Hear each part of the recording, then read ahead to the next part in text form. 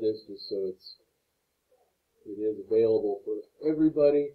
So if you'll notice down at the very bottom of our assignment, I've added in a chapter from another book. And so historically, this text, or one similar to it, has been a precursor to when we get into a programming class. Typically, in most degrees, we do something called programming logic or design, and we go through a lot of those concepts before we ever get ready to touch them in programming.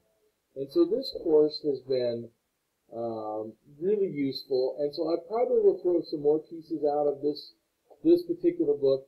We're just using an old, I think they're up to like the 9th or 10th or 12th edition. This is an older version, so some of this, if it looks really odd, they talk about like a floppy drive, remember that, but there really isn't a lot of differences. So it's another resource that we can have and covers some of the similar types of content. So when we start looking at vocabulary, some of this is also a really great place to look at that vocabulary. So we talk a little bit about logic, we talk about syntax, and there's, for example, here where we talk about this coding cycle. In other words, where we're understanding a problem, we plan it, we write it, we translate it into the code, we test it, put it into production, and then we continue to cycle. So think about how many updates you get every week on Microsoft Windows or other programs or on your phone. So it really is a circular process, not a, hey, we wrote this program and we're done with it in most cases. So we'll come back and look at this, but I just wanted to show you where that was at really quick. There are also some ways we can write things in what we call a flowchart that we don't really approach a whole lot out of some of the other items. So you'll see us reference some of those because it's a great way to kind of understand the world around you. And so pseudocode and flowcharts are something that I think are really important to understand. So if we can get down the pseudocode, we can translate that to about any other language. The other piece that happens is some of us are very much visual, and I suspect some of you are that way. So the pseudocode maybe doesn't make as much sense as writing it as a chart of some sort, or what we're going to call then these flowcharts. So you can see an example of it in here with a couple of our symbols. And so we'll work on some of those. I have a little trouble in here because I don't have a touchpad or a screen I can draw on in here, but hopefully that'll make some sense as we start going. So when you do a flowchart, for example, which is, these are the same programs in pseudocode and in, let me make that a little bigger so it's easier to see.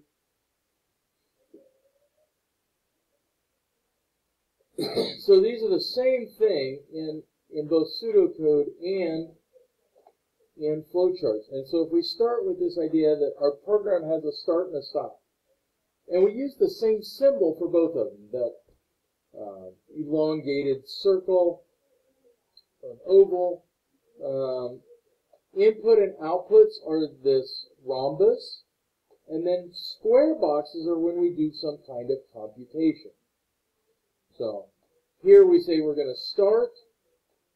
In fact, this program says, hey, we have the problem of we want to put in a number, and we want to times it times 2, and then we want to output that problem or that answer, and then stop. Well, that's part of this getting to know our problem. So we start, we stop, and generally what I'll do is I will put those at the top and bottom of a sheet of paper so that I know where I'm at already. So I know I have a start and I know I have a stop. The beauty of some of our programming languages is that once we create little modules like this with a start and a stop, I can then start plugging them in interchangeably into other areas. So input, and in this case we just called it my number, and we're going to talk a lot about numbering and how we do things, but in this case we're just going to say input my number. Set my answer is equal to my number times 2. Output my answer. Well, over here in pseudocode, the same thing looks like a start and a stop. And instead of having symbols, we use indents. And this will become really important when we're in Python, because Python is one of the languages that uses indents to identify blocks of code. So here we indent and say input my number, set my answer is equal to my number times 2, and output my answer, and then a stop. So one other thing that we need to kind of have in our brain really quickly is this equal symbol. When you did math, and no flashbacks to college algebra, but in college algebra, if I said x equals 2, you're looking at that as hey, those sides are equal. In our pseudocode and eventually in Python, the equal really means says, I want to take what's over here and I'm going to shove it to the left. So my number times 2 gets shoved into this my answer. And so you'll see that over and over again. So equals is actually an active thing inside of our programming language. So I encourage you to read that, and then we're going to look at this a little more in depth once you guys have done that on Thursday, hopefully barring any sudden winter storms that we have. So that's one of our resources then this week that I need you to take a look at. Well, I also have some other pieces to look at here. So let's look at process notes first, and then we'll take a look at this assignment. And we'll probably do this one kind of together just to make life a little easier. All right, so before we can do anything else, we have to figure out what is it we're trying to do. If I don't have my brain wrapped around what we're going to do, so think really quickly back, we're going to make a program that says, I'm going to multiply a number times 5 and output the result. Well, I have to figure out the problem. I need to design that solution. So in other words, that's that pseudocode or flowcharts, and then I write it from those pseudocode. Then I'm going to test it, hey, make sure it runs correctly. And then the last step was kind of the most important, I think, because if we don't document things, we don't know what this program did a couple months from now, or a month from now even. You won't know, oh, what is this value in here? So that documentation becomes really important because other people are in most cases going to maintain your code. So there's a lot of terms in here. And the scariest one is this one here, algorithm. And an algorithm is just a set of operations to solve a problem. So I wake up in the morning and I don't smell so fresh. My problem is I need to take a shower. So a set of step-by-step operations on how to take a shower is an algorithm. And so we've all done these things. You don't jump into the shower fully dressed. You go through an entire process. Probably some of you have some really interesting rituals in terms of, I have to brush my teeth first, I have to do this. Those are all that idea of that step-by-step operation. So when I look at my programming, one of the terms that I think is to be very important is this idea of something called syntax. So syntax is that I have written something incorrectly in my code. And you'll see error codes that'll say my syntax is off. So there are rules, just like there are in English or Spanish or any other language. Well, there's rules for different programming languages, and so we'll see, we'll run into that a little bit. Kind of the key ones.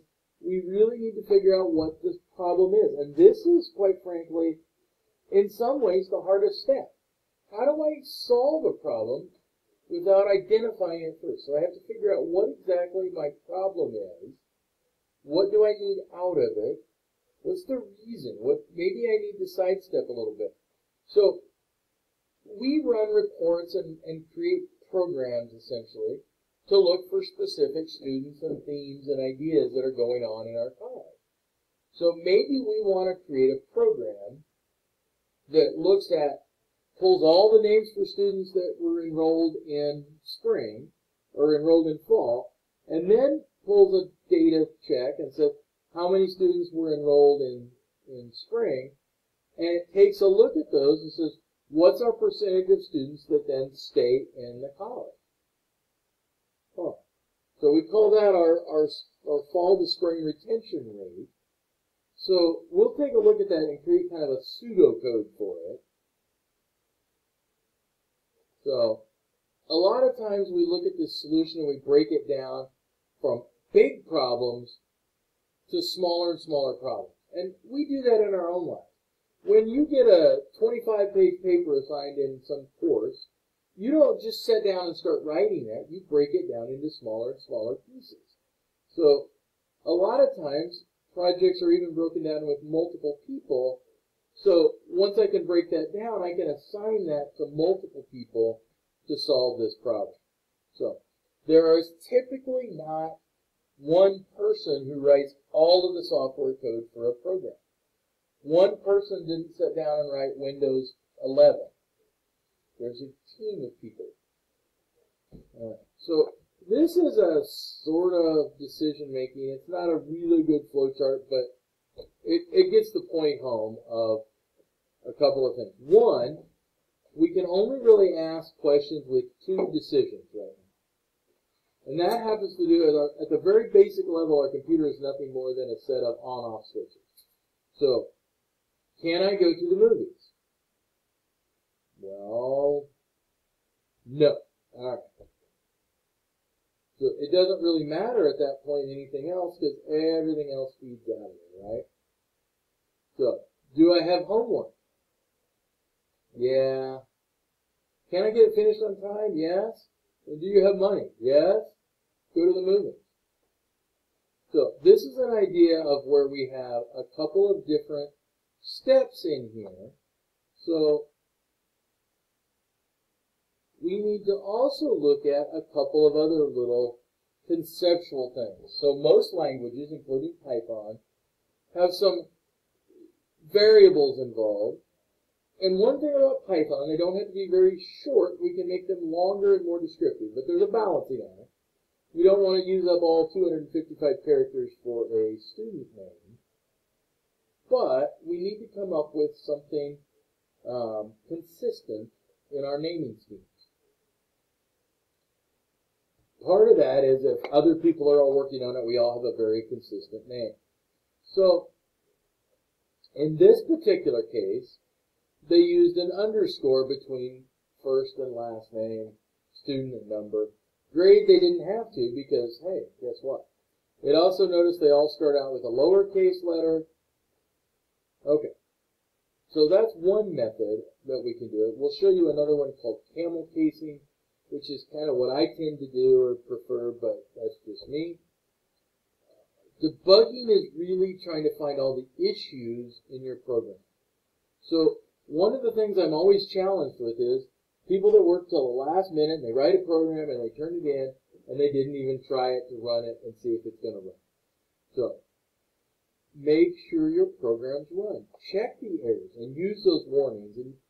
And when we get to that a little later on, but debugging is really a critical step, figuring out what's wrong. That's where you'll also drive yourself crazy, because it can sometimes be as simple as a semicolon instead of a colon or vice versa, and your brain knows what it should be. So sometimes you do have to do that walk away. All right, so maintenance. So we're going to look at how do we document inside of Python, how do we document inside of other languages. So I'm going to have you open up Notepad with me, or scribble on a sheet of paper, either one. And Notepad works really fine for this. So remember, this is our program to find the percentage of retainees or retained students fall to spring.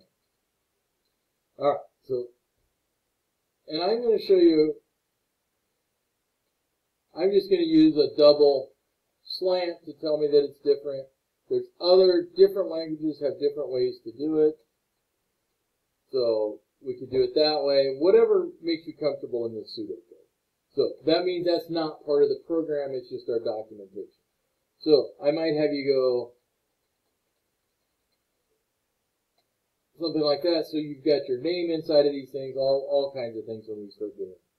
But find the percentage of retained students fall to spring. So a couple of things I know I'm going to need. I'm going to need a start. And somewhere down here I'm going to need a stop, right? So I have those in there. So think about if you've had the HTML class, that's your beginning and ending of an item. So everything after that's going to get indented. So that block will all run together inside this start to stop. So everything should be indented at that point. So we said we need a couple of pieces of information. So we need to get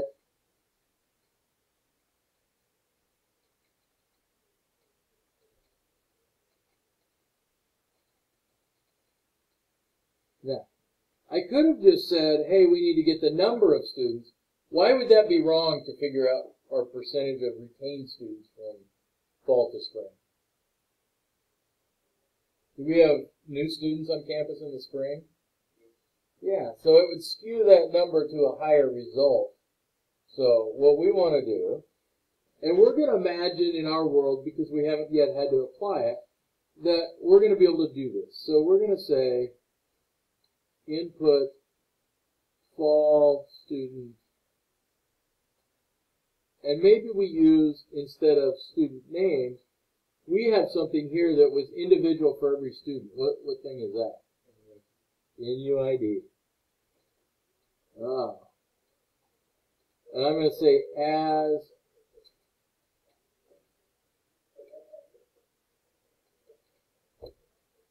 and so I use the underscore notation there. So this is going to be a variable that's going to hold all those NUIDs together.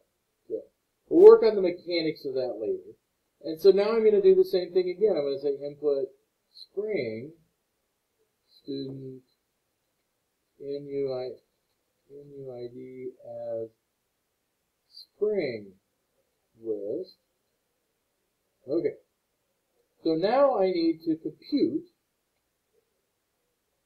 And so what I'm going to do to compute is I'm going to do this. I'm just going to say subtract, or let's see.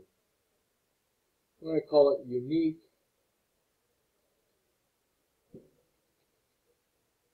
I'm going to say it's equal to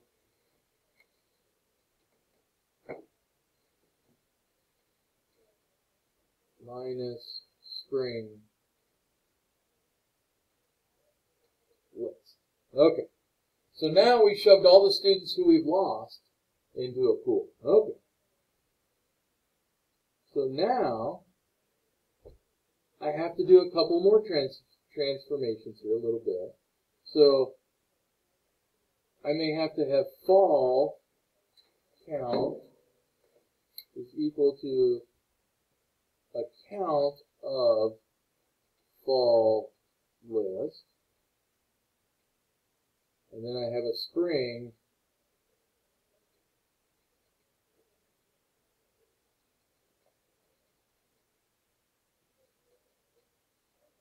so now I have a set of values, and I have this pool over here. So I probably also need then to the unique count equals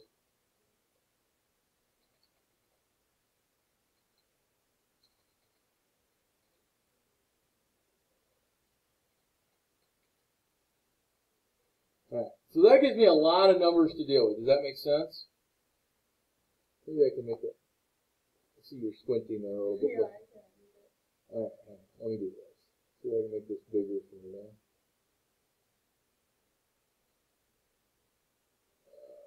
Can I do that? Is that better? Yeah, thank you. Yeah, all right, all right. So, and this is just a far-fetched piece. We'd actually have some other things to do in here, but I somehow managed to input this false NUIDs and the NUIDs as spring list. So a big structure holding all those values. So think like an Excel spreadsheet holding all those. I then created this input. I modified it a little bit. I said which ones are unique, because I may want to also print out a number of students that are not here, and maybe we could find a reason why. We could do a survey with them or something else. So I have a lot of data here. Now I may want to output some of that data. So I'm just going to say output, but it could be to the screen, or it could be wherever. It could be on a printer. So output, and we want to find the percentage, right? Output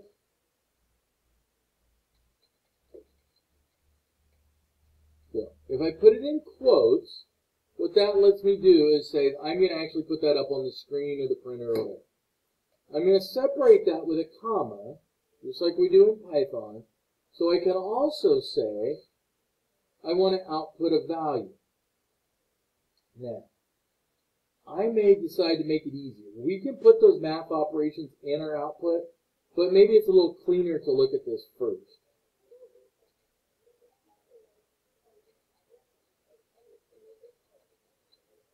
And so we know that is then, well, how would we figure this percentage?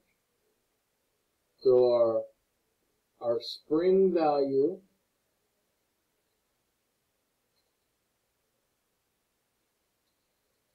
actually we have to do a little different. All right. So we want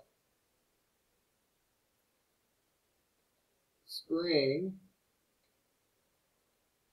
our count, right? Minus our unique count.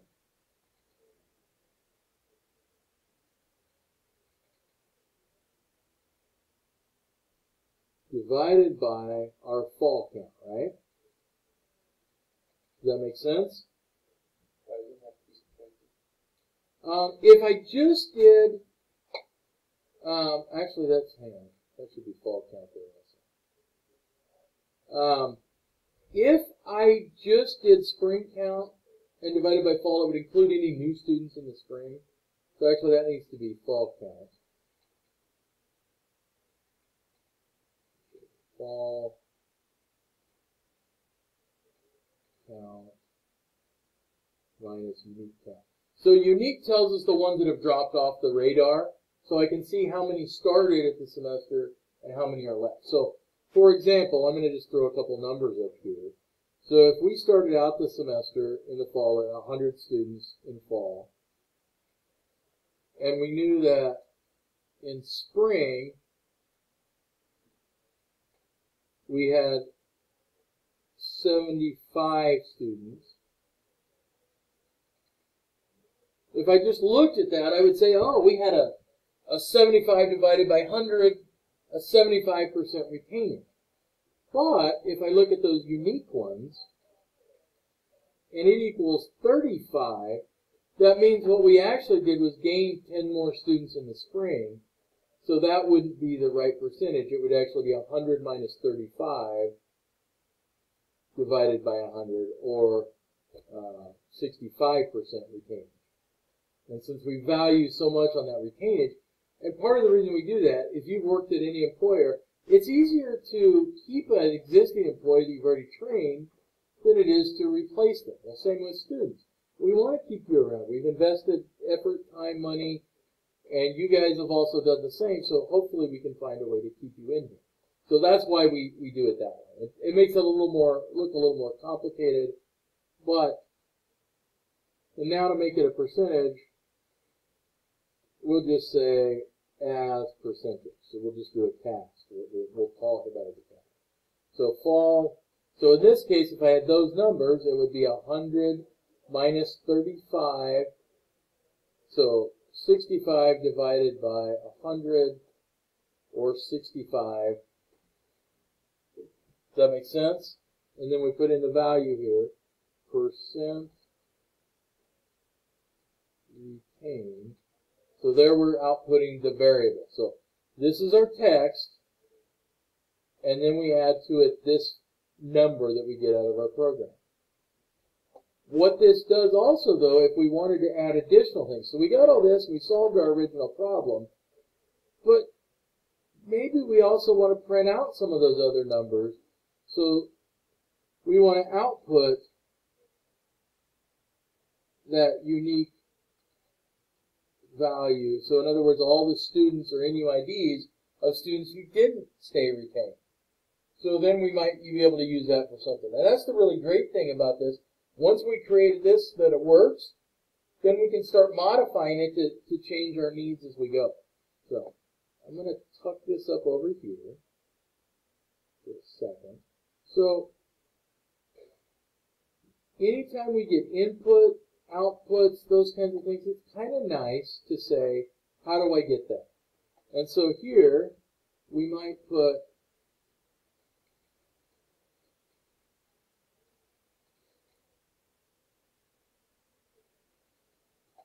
from, and we could include details, all kinds of things. So the more documentation you put in there, the better. Because when you go to look back on it, or more importantly, if you want to be pragmatic, in this class, when I look at your stuff, the more details you get, and I say, oh, I see what you're trying to do. Let me help you tweak that a little bit. So this is an example of that pseudocode. And honestly, when we start getting into the Python itself here next week, you're going to find that this looks very, very similar. Very, very similar. So hopefully, because it's so English-like, that makes sense. I don't require, there are some classes that are very strict and they have rules for pseudocode. As long as you can understand and I can understand, I'm fine with it. However, if you get hired on by, some giant corporation like GE, and your job as a business analyst in between, you might have a very structured pseudocode that then goes into the program. Documentation, documentation, documentation. I will yell at you all semester long about documentation. All right. So there is a real quick assignment for this programming process. All right. So this one's due Sunday. Let's look at the program, and maybe we can do part of it at least here. So you're creating a cartoon to help middle school students understand the programming process. Make sure you include all 5 of the steps. Okay. So, taking our lessons before, choose a presentation software. So, most people are just going to grab PowerPoint, and then either create a book, a presentation, some document. So, you can use about anything. So if you put it into Microsoft Word in Office 365, you can post a link as long as you have it available to do that. So they list several in here: Google Slides, PowerPoint, any kinds of things you want to do. If you want to take a screenshot, there's some instructions on that. And I will say that's changing just a little bit if you have Windows 11. Even Windows 10 now, they're popping up this thing about changing the snipping tool. So just be aware of that. I love this tool. So this is one of my favorite tools in the world, is I can grab pieces and I can throw them in somewhere else. So that's your, okay, that's my physical right? Come back. All right. So that is your first assignment for this week.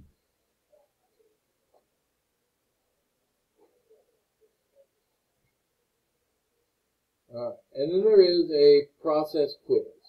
And again, these are short, simple, and I think everybody that did them did really, really well. And I think right now I've got it set where you can actually do them. Bless you. Bless you. Multiple times, if I remember correctly. So this one really just is asking about questions from the very short little slideshow in there. So nothing horrible, just forcing you to make sure you read and look at some of the content. All right. There are a couple of other things we want to look at. And one of them I want to talk about is, so, documentation of your code. All right. So, I'm going to yell at you about documentation over and over and over and over again. If the very first thing in your program isn't a documentation line telling you what you're doing, we're probably going to have an issue. Just because I want to make sure that I know what you're trying to do. This white space, as we call it in Python, is free. You can use as much of it as you want, and it doesn't affect your program at all. So, document, document, document. So, every assignment when we're doing it in Python should have your name in it. It should have the assignment. When you are stepping through pieces of it, it should tell me how I got there. Because I figured this out, but what I really should have, use fall minus unique to avoid new string students. So now I've added a piece in there. So in most languages you can put something on a single line. Maybe you want to put it down on its own line above or beyond or wherever you want to run it. But you can always document it in every language. Yes, it makes your program look longer. But when you come back and you're trying to figure this out, because if I gave this to you and then 2 weeks later I said, hey, why did we create this formula to count these separately? And aha, here's my long note about why we did that. So those kinds of things are really, really, really helpful. So the other piece up at the beginning, and we don't have to do this in Python, but it's very handy to do. So especially in the pseudocode to understand what's going on, I like to do this. So the languages differ a little bit on how we declare variables.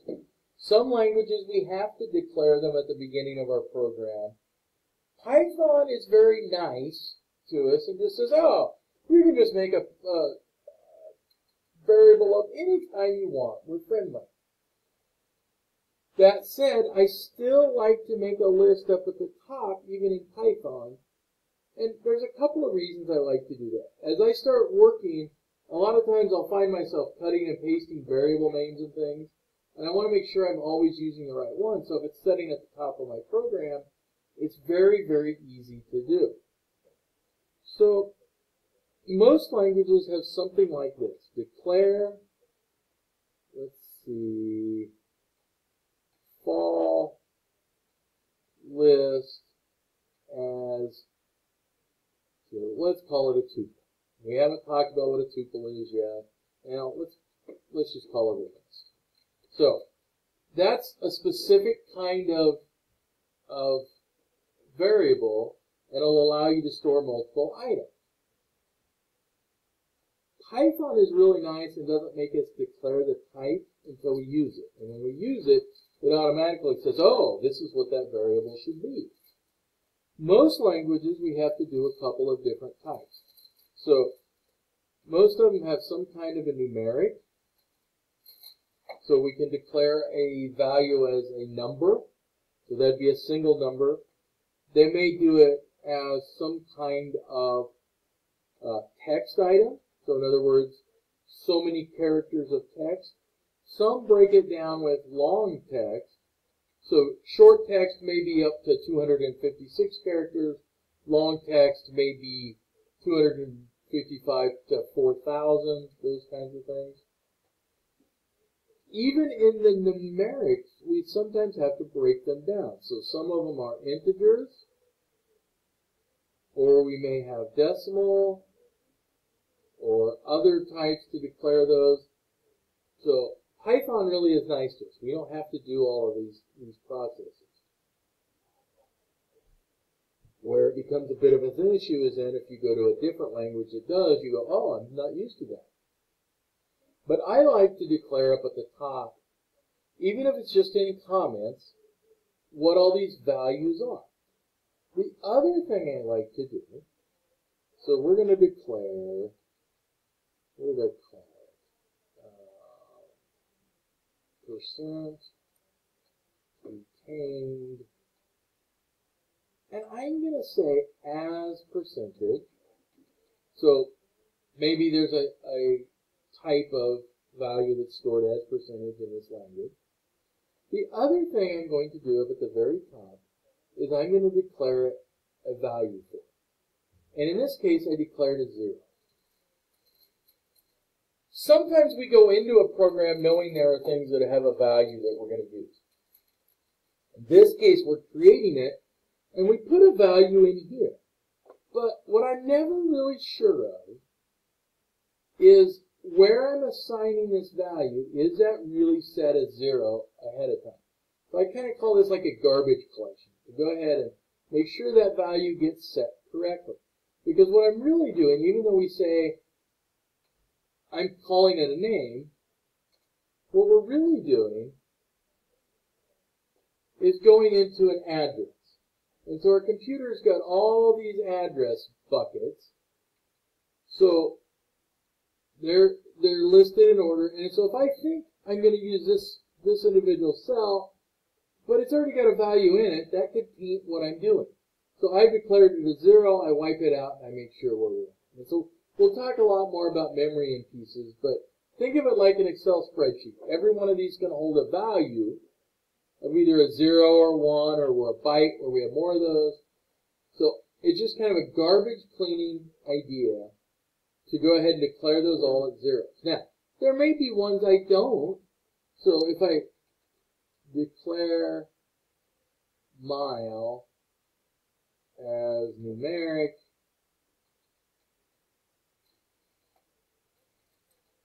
so in that case I declared it at a value.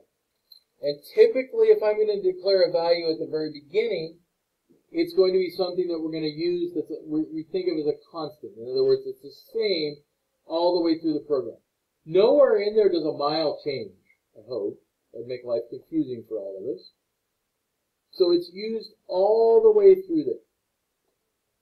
The way we're going to kind of also identify that as a constant is we're going to capitalize it all. So when I say declare mile, when I look at that program, I go, oh yeah, that's a constant, it's going to stay there. So if I'm doing stuff in chemistry, there are a lot of constants. If I'm doing work in physics, there's constants we need to have.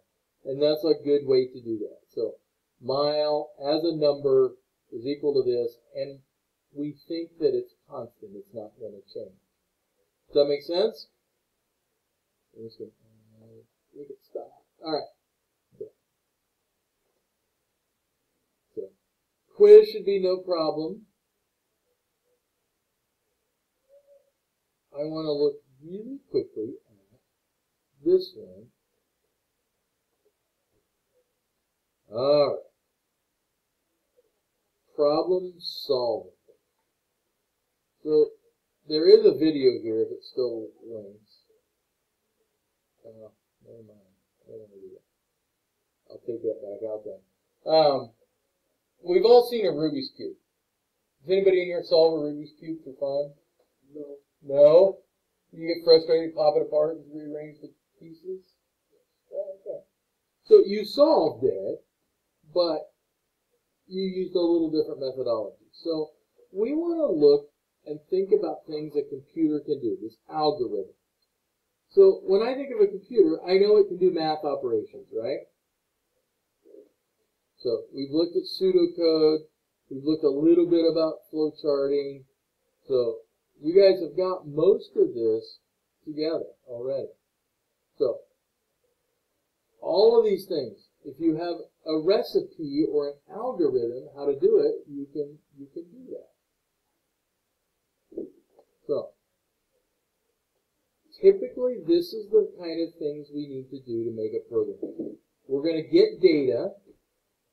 Doesn't have to be from a person. It can be from another program, another file, from a thermometer, whatever it is. We're going to get that data. We're going to process it in some way.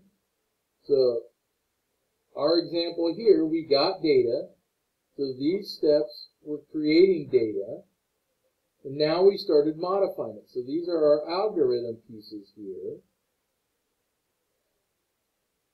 And then finally, we're going to put that out or send it somewhere for storage.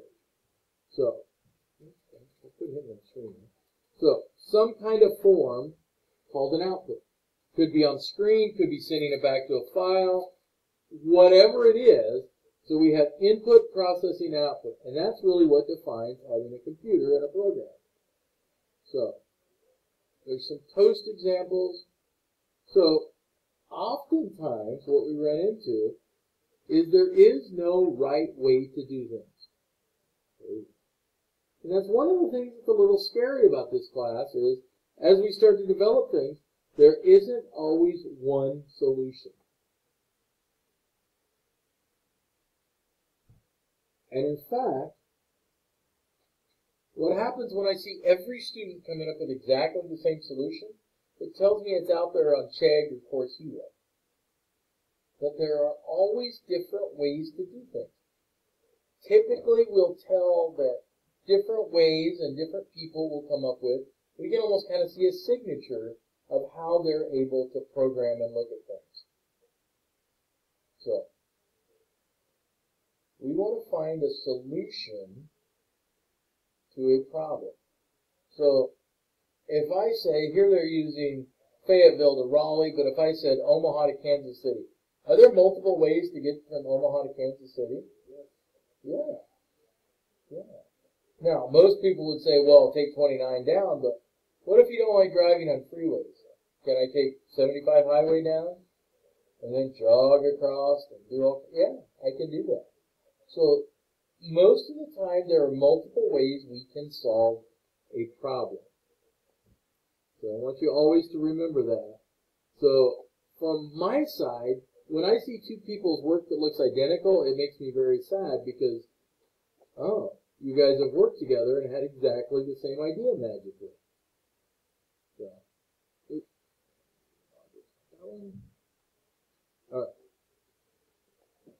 all right, let's talk about last week really quickly. And so, I think almost everybody introduced themselves on the online section. And then your history of computer programming. There were some really interesting pieces in there. So, make sure if you haven't that you go through and look at several other people's. Your instructions were to respond to others. I have not went through and graded them on that yet. On this one, I'll probably grade mostly on did you turn in something. So, make sure if you haven't, you send me an email and say, oops, I screwed that up and I'd like my one-pass extension on it. So, this is our one for problem-solving tools. So it'll pop up here. You can get to it from here or from the modules, either one. When I glanced at the assignments from last week, so there was the ethics and programming one. They all looked really good, at least when I just glanced at them. So I will be working on those after this class, trying to put in all the grades for those. And then we'll have a couple of pieces this week. So Thursday, we're going to finish up talking about processes, and we're going to look at this programming logic book in a little more depth. We're going to practice writing some more pseudocode and throw that out there. And we're going to show you how to install Python so that we're ready for the week 3. So we're going to probably dig in a little bit into Python. I want you guys to play with it a little bit and figure out what all kinds of devices everybody wants to put it on or is trying to put that on. All right. Any questions? Comments? Notes?